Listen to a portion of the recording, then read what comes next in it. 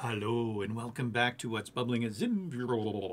I am Dr. Abstract, and in this bubbling we're going to continue to take a look at what's new in ZIM 016. Right here we have taken a look at shaders, we took an overview of all what's new. Now we're going to go in and take a look at this second one right here, and it is the ZIM Emitter configurator that allows us to configure a ZIM emitter that makes particles. This is roughly the default emitter. It's got a few more colors in it, and maybe the circles are a bit bigger so that we can see them. You can choose different shapes up here. So there's a bunch of little squares and a bunch of triangles, and we'll go through and look at those later. I'll come back to the circles for now. And you can play around with these buttons. For instance, this one is tracing, and now it leaves sort of trails of these things. By the way, you can press like that and move the emitter around into different positions. That's using a motion controller in the background there. And the idea is you make changes to the code. We'll bring those back. For instance, maybe we want more of them. Oh, that's lots. Then you can look at the code and you can see that we've increased the number to 8 there. And here's the code for the rest of that stuff. Maybe we don't always want 8. So right now, if we drag this, they go in sync together. But if we go like so, now it's going to animate in a range. So some of them, let's see, how can we see these different? Let's increase the interval so that there's fewer at a time. We'll take away the gravity. So now gravity is 0. And what should we do with the force? Make it bigger or smaller? I kind of want to see that we can get some rings. How about, let's make the life longer. Perhaps that will help us. So if we make the life a bit longer, whoa, like so. What were we doing? Oh yeah, we were looking at the min and the maximum of these things. I don't know if that's helping. Look at all those things go. So sometimes it's spurting. What is it? The interval's still too big. Yeah, there we go. Okay. There. Now we've slowed that down. So we've taken our interval. Ah, right. Okay. And now we can see that sometimes it's emitting a fewer numbers and sometimes it's emitting more of those numbers. So that's between 0 and 15. We could increase the max. Boom, boom, boom, boom. Cool, huh? We can apply wind. So here's some wind. Wind the other way. And back it goes the other way. We can change the angle. So if we bring these angles to sync, by the way, hitting sync doesn't go until you start a scrub. Now the angles are going to the right there. And here we're going to bring them back around up negative. So if we go negative 90, there we go, negative 90. Now they're shooting up. They're right on top of each other because the angles are completely equal. And so let's see, if we unsync these and kind of go a little bit that way and a little bit that way, we can see, and let's move this down so I brought it down. Now we've got particles that are emitting up and sort of fanning out with those angles. So a negative 90 is up, 0 is to the right. There we have a gravity of 0. A gravity can go up as well. So let's take off the force. No force. Now they're all just being made right there. And we can make the gravity go negative. And now the gravity is falling.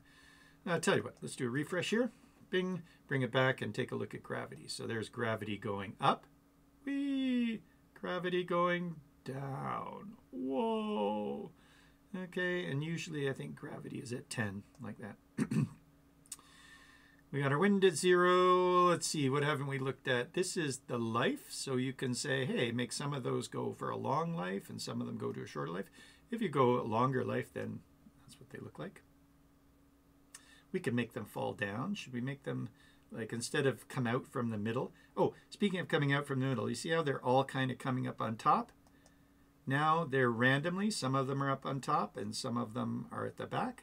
And now they're all coming from the bottom. So now we've got them all coming from the bottom. It's like something's in behind shooting out at us like that, although since we make them go small, sometimes you can't tell. And here they are back on the top. Now it's like they're on the top and going backwards.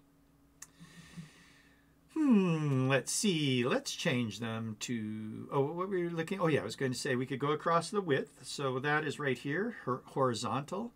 Now they're all opening up from the horizontal. Let's set the force back to 0, and we'll let just gravity make them fall. But the width is 300 and the height is 300. So they're all coming out of the top of a box that is 300 by 300. That's how it works. So if we increase our width, then those go across like that. Let's increase the number as well so we can kind of like definitely see them there. Oh yeah, they are falling. If we wanted to put them up, we can, whoa, that moved the center of it to the middle, and that's good. So the higher it goes, the higher in the box. I'm getting weird. So the box now is 500 high. That's like this. And they're going at the top of the box. So therefore, if I poke my cursor here, it shoots them all up above the screen, which is nice. And then we get the waterfall effect. Let's turn them into something smaller, like little squares of confetti. But if I wanted them to go to the bottom and say go up, that would be a negative gravity. So now they're going up. Whoa, not so fast. Just slowly, please. I'm getting sick. Okay, so there they are going up slowly, but you see I'm pressing here at the bottom. It won't go any farther because the height of it's 500. If I bring the height to 0, it will go to wherever I press. So now I pressed right here, and that's where they're at. So I can come down here, and then they'll all be coming up. But let's reverse it. Let's make them fall from the top. So we'll make the box a bit bigger. We'll set the force, nope, the gravity positive again. And whoa, there they all go falling down. Ah. And if we make the box bigger, I can press lower here to have them kind of go up. Great. So we've got some falling confetti, ZIM colors. There it is, falling in light colors. I'm going to increase the interval so there will be sort of fewer of them, maybe reduce the number. And they're all falling pretty fast. Is that the gravity? Slow it down a touch. Okay, now they need a longer life. So I've increased the life to, I don't know, a little bit bigger, like 7.5. It's 7.5. We've got these things falling. By the way, we can collapse these and sort of see what's happening. I'm not sure we got right across the whole width there. So once again, here they are now falling at a smaller width, and now they're only falling within this range. Sure, we centered that. So if I increase the width, they now fall across the whole width. Let's increase the number of these a little bit.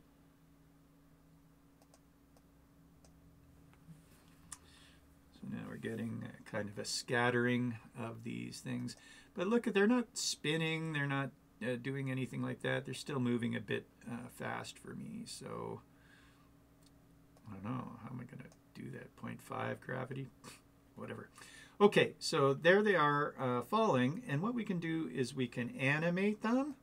So if I go here and we can type in some ZIM animate stuff, such as the props, colon. First of all, let's make them rotate, rotation, colon. And here we can put a min and a max if we want. Min of minus 700, max of 700. And end our rotation. We can give it the amount of time. If the life is 7.5, then we better give it a time of 7.52 or whatever. And then we need to end the squiggly brackets of the final one there, and that should be good. Apply. Now we should see them rotate. Here they come. So they're rotating. What if we wanted them different sizes? Say they're a bit big. So we can type in random things. So size is called scale, colon. If we just said scale of 0.5 and end that, they would all be smaller by, they'd be 0.5s, and so pretty soon we'll see some small ones coming in. Yeah, it looks like our height is 615. We're like, it takes a little while for them to get in here. We probably don't need that. But anyway, there's a bunch of smaller ones. And the idea behind rand is we can take any of these and we can say a min of, say, 0.2 and a max of 1 and end that. And that's just one scale. We could do this with other things as well and apply. Oh, it didn't like that code. Why not? A min of colon 0.2 and a max of colon 1. I forgot a colon.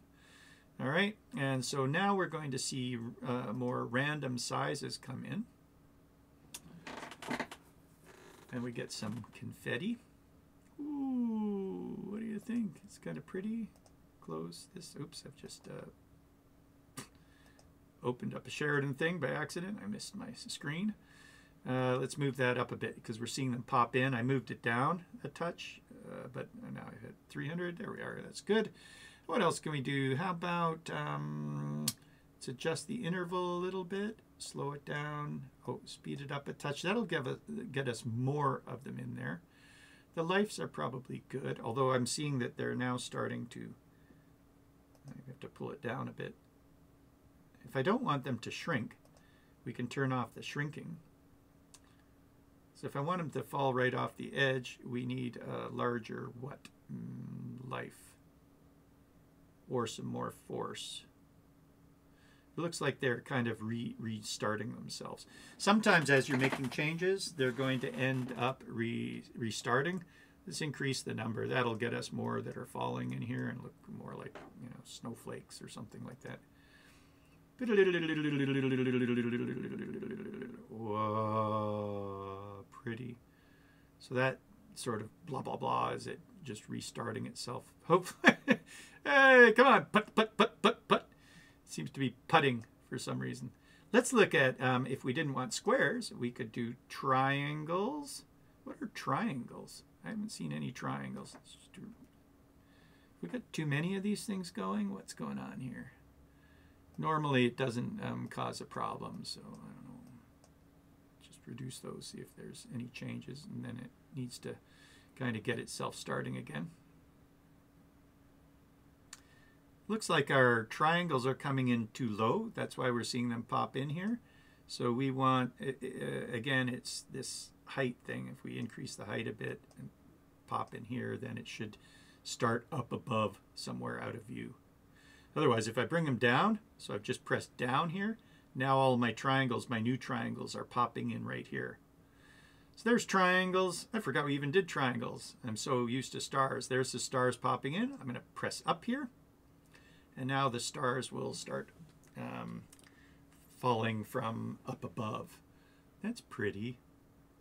What have we got? Those are the lights. Here are the grays. Here are the reds. Looks like it's going to take a little while for them to get in here. There's some reds. Let's put trails on. Ooh, what will this do?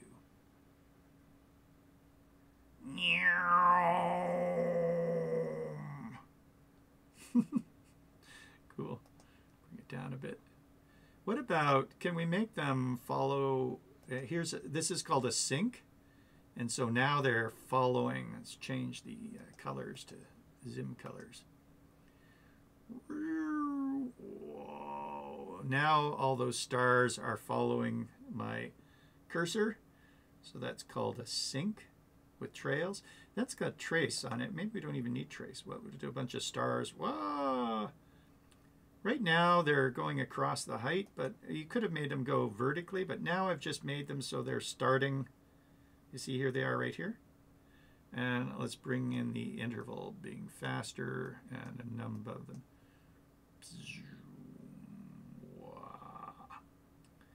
Okay, so we've got this a trailing of stars that's following the cursor. Remember, we haven't poked. If I want it to actually move, then I poke and poke again. But that's called a sync. So all those particles are going after my cursor in a sync. See what they look like now with a trace.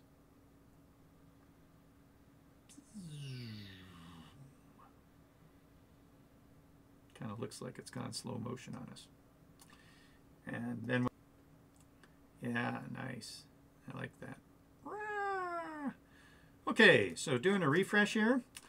What did we look at? We've seen the circles. We haven't seen flames yet. Okay, so let's go see. Here's smoke. So right here, we're going to increase our life of the smoke a bit. There we go. And slow down the force to 0 and slow down our gravity. As a matter of fact, if we don't have anything, 0, that's smoke. We wouldn't want a bit of force then at that point. Let's unsync it and go, yeah, okay, so that's a bit too much.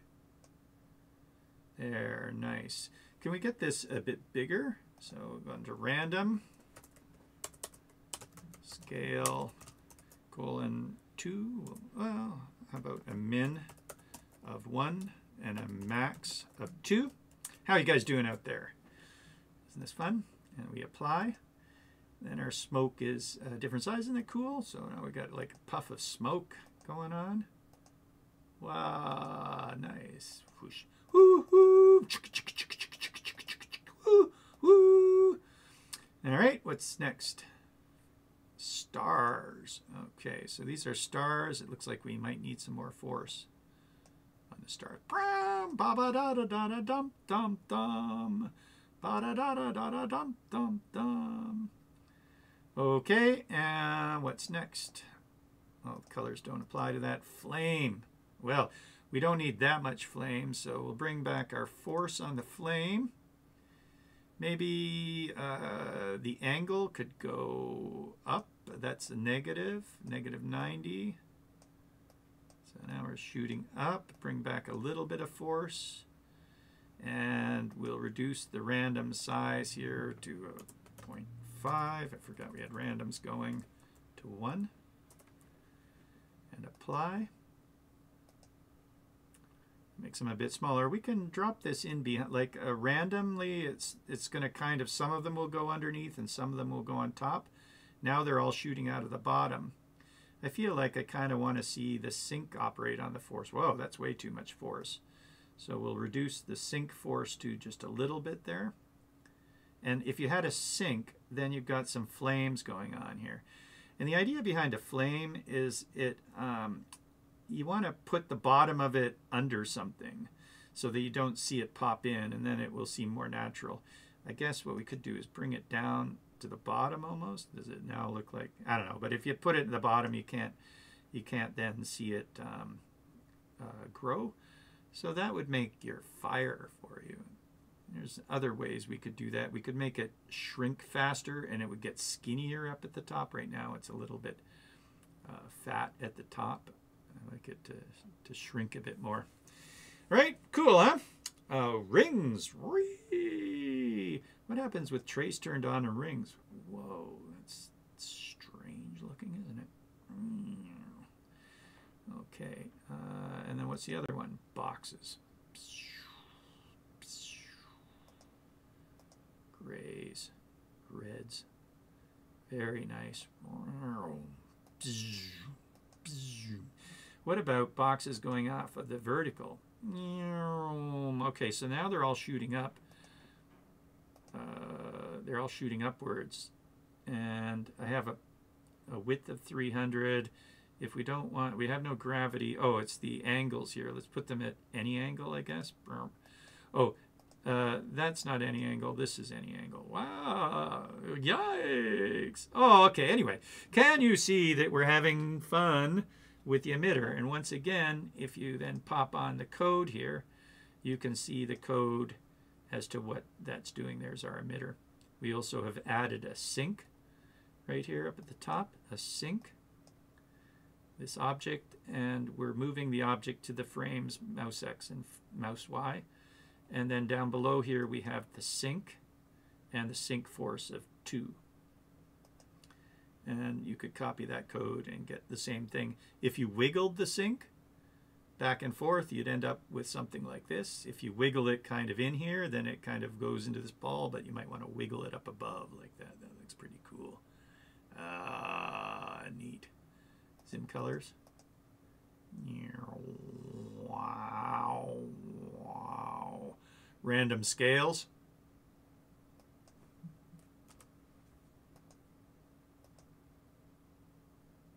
No, too much? Let's not put the trace on it. Whoa, okay, so that's what it was tracing, that kind of movement. Well, I'm caught in some sort of quandary. A little bit more force. Randomize the force a touch. Make some go not so much and some go a bit. Take off our sync. And we've got that happening. You can rotate them. All right, well, blah, blah, blah. Probably go on for another hour here. And this thing, by the way, pauses it. There you go. You can make some art. Oh, paused. And this guy right here chooses different colors of the background. Wow. Let's choose a yellow. Yellow. Ow. There we go. Nah. Maybe. Okay. Okay, what do you think? You like? Abstract. I am Dr. Abstract, and here we've been playing with the particle emitter. There might have been some things that we forgot to show you. You won't notice pool, you won't notice warming and cache and focus. Warm means start the emitter, and it will look like this to start rather than growing to be like this. But it's nice to have those there because if you can turn them on, then you can see them in the code, and this sort of reminds you of what we have available. There are a few more things that the emitter can do that we maybe didn't see here. For instance, we can emit into a shape. So we can draw lines in a shape. And so that's one thing that this emitter configure didn't put in. But we did get a lot of them in there and made it in ZIM in about, oh, I don't know, less than a day. Isn't that nice? Cool. So have a great one. I am Dr. Abstract. This has been What's Bubbling at ZIM. And take a look at the other bubblings coming up as well. ZIMJS.com. And come join us, ZIMJS.com/Discord. Although we're starting a new forum soon. So, Discord will still be around. It's ZIMJS.com/Slack. And we'll be starting a new forum and phasing out Slack soon. Cheers. All the best.